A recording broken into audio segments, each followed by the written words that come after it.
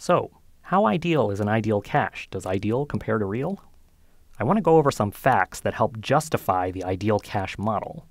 Remember that the ideal cache model seemed to have some superpowers. So a technical question is, are the assumptions of the ideal cache model too strong? What I want to do now is go over the justification from the original Cache Oblivious model paper, which was by Frigo et al. And appeared in the Foundations of Computer Science, or FOX, 1999.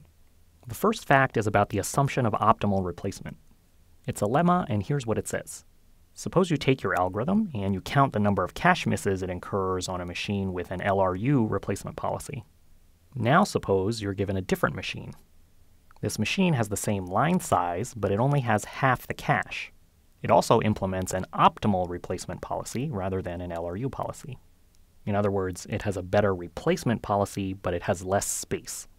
It's both slightly better, being optimal, but also slightly worse, having less space. The lemma says that the number of transfers on the LRU machine will be within a factor of 2 of the number of transfers on this slightly better, slightly worse optimal machine. Now I know what you might be thinking. Huh? What the? At first glance, this lemma may seem a bit odd, but here's a very natural interpretation. Suppose you design an algorithm assuming optimal replacement, which is what we're going to be doing. Then the performance of that algorithm on a more realistic LRU machine will be asymptotically close. In other words, optimal replacement isn't as strong an assumption as you might think. Now there's a more specific technical requirement, which is one of regularity.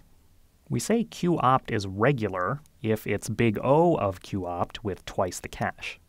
In other words, let's say you design an algorithm and you find out what QOpt is on a machine with an optimal replacement policy. What you calculate for QOpt is regular if QOpt is big O of QOpt with twice the cache. So if you can show that QOpt is regular in this sense, then QLRU will be proportional to QOpt.